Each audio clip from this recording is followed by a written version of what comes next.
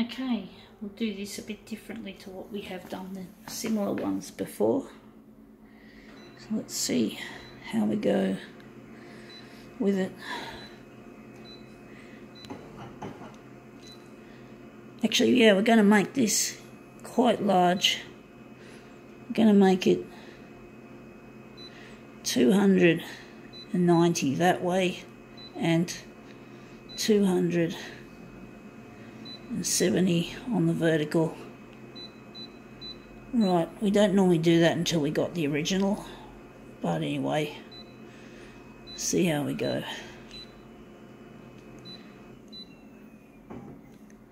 Going to reverse it. Now I'm wondering what colour we're going to give it, what background colour. It's either going to be blue or it's going to make it blue for this one.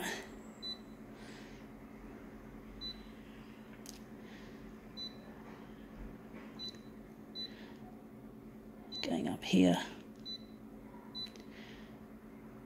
Going to add some blue to this. Hue. Going to warm it up a bit. This will be a challenging one, just a tad. But we're doing it differently to what we've usually done them.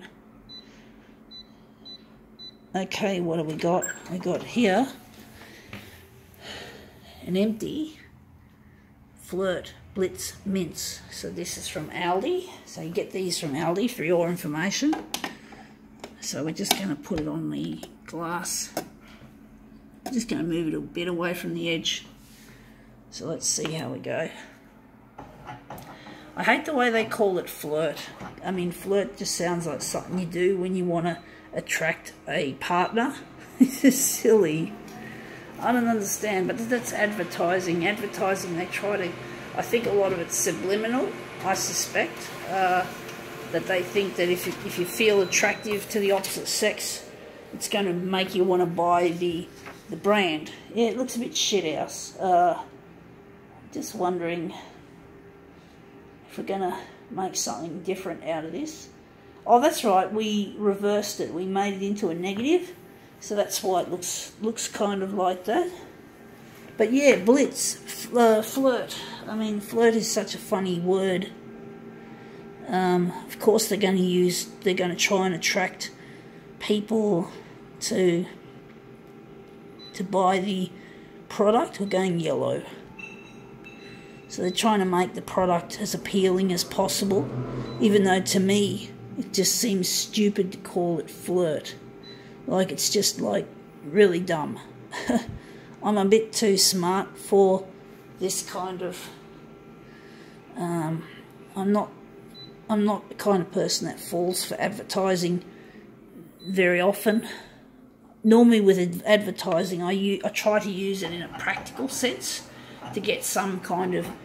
If you can find a product that you want, and I don't know, it's really hard. Like, it's like I want the ad to give me some information on the product instead of feeding me like gimmicks. Or anyway, that looks interesting.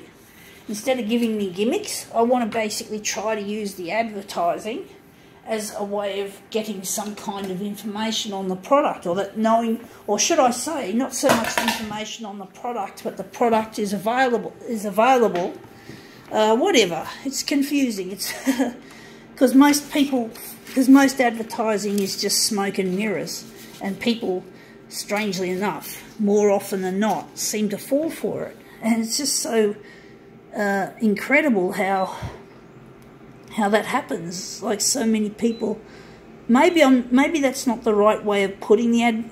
What I meant by getting information about the product, I think it's more to do with the product is available, that there is a product out there, but you got to sort of read between the lines and know how much of it is reality and how much of it is smoke and mirrors. You got to basically you got to learn to be like discerning. You got to be a discerning consumer. Otherwise, you'll get fooled and you'll part with too much of your own hard-earned cash. And often the product that is that you buy is below standard or not fit for purpose even. That's the problem with trying to work out what it's about. So you've got to basically have your wits about you when you're dealing with commercial products, and that's not easy. Trying to, that looks shit. That fucking looks shit. Ugh. So yeah, you just have to basically have your wits about you as a consumer or a potential consumer, because otherwise they'll just fleece you for all the money that they can, and they don't care if the product doesn't serve the purpose that it was advertised. So you can't. I actually was a bit wrong in saying find out about the product, because you've got to know what's real and what's bullshit in this commercial world that we live in. You got to know what's real and what's fake, and that's not always easy to discern.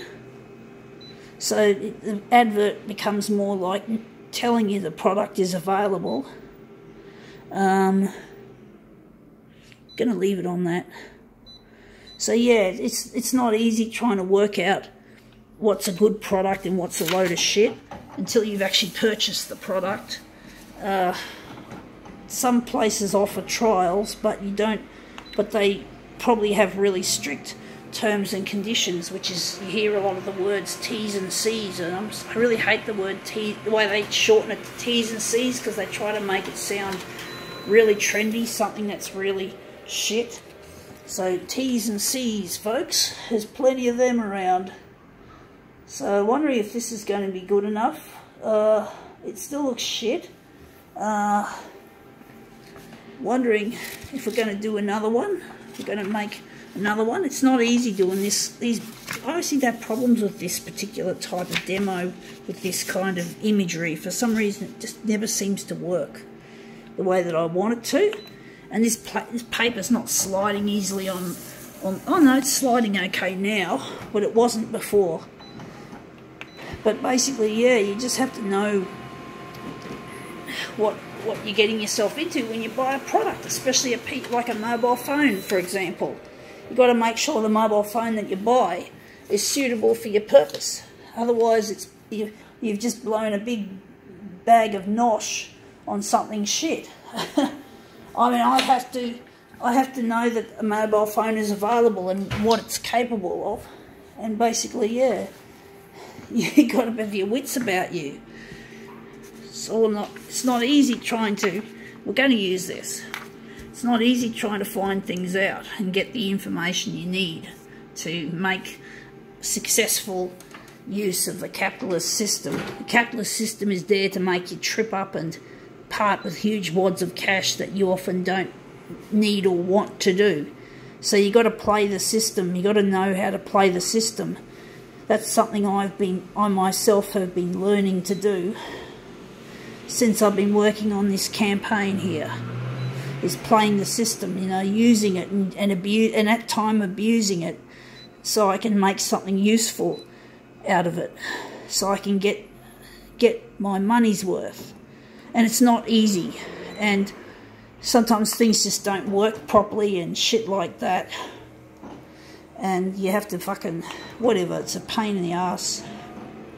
Like my photocopier, I had to outlay I have a bank loan for this photocopier because my old C353 suddenly broke down, and I didn't have a service agreement because of the lack of availability of parts. You know, the parts could not be guaranteed by Konica Minolta, so therefore the machine became useless, and I need a fucking machine that works for it to work my campaign. And basically, this is it. I had to get it because the other machine wasn't worth servicing. So I'm really disappointed with Konica Minolta. So I've had to work out the pros and cons of this equipment. You know, I had to learn. There wasn't much to it, to be honest, but I just needed a machine that would work, that would give me what I need to be able to make my videos. I mean, yes, it's far from perfect, and indeed I have a real hatred for the company that made it, Konica Minolta. So, I've just got a phone call on my phone. I just thought for a moment the recording was going to stop, but it said if you answer the phone, the recording will stop. So I'm just going to let this phone ring, and I'll ring back the person. It's a real nuisance when that happens. But at least it doesn't shut the phone down or shut the videoing down. Things I find annoying that shut the videoing down are software updates. They're the ones that are a real problem, because when they pop up on your screen, you basically end up losing your video. Your video stops, and then you interrupt your video, and it's no good, and you have to start again, and it's a real pain in the ass when that happens. And that's reminded me I should turn off my Wi-Fi so that that doesn't happen, so I don't end up with an interruption. But anyway, that looks interesting. I think now we can call this demo quits.